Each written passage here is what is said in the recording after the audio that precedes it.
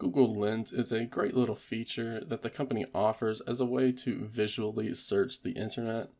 Now, we've had reverse image search on Google for many years now, but it's Google Lens that takes things a bit further with some machine learning magic in an attempt to figure out what is in the image. The thing is, it can be slow to bring up this feature. Some have gone as far as to install a separate application so that you're just required to launch an app whenever you want to use the feature. And you can find that Google Lens application in the Play Store if you want to do that. While others simply just take a quick photo and then open up the Google Photos application to use the Google Lens feature within it. There are even some who just use the Google application itself, so that they open up that app and then tap the Google Lens icon when they want to access this feature. In all of these instances, we are causing a delay between wanting to find something with Google Lens and actually using the feature.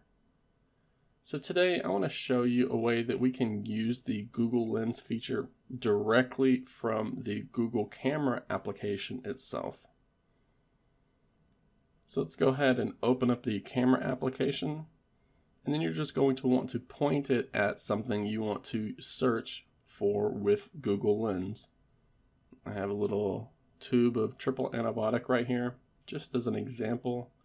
Now all we have to do is perform a long press on the viewfinder, and you can see the camera is going to capture what is shown in this viewfinder and then bring up the Google Lens feature so that we can either translate it, look at the text, do a search or some homework, shopping, places, dining, all of that which is tied to the Google Lens application.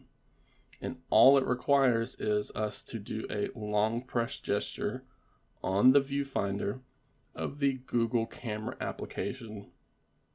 Now the best part about this feature, because we're still required to open up an application to access Google Lens, but many people use the double press gesture on the power button to bring up the camera.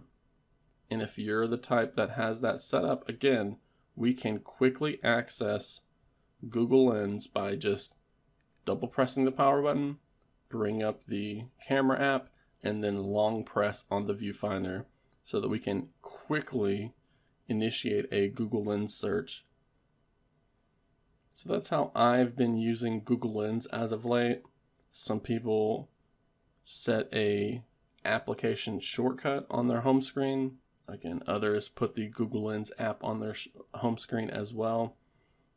But now you know you can simply do it by double pressing the power button to bring up the Google camera and then long pressing on the viewfinder.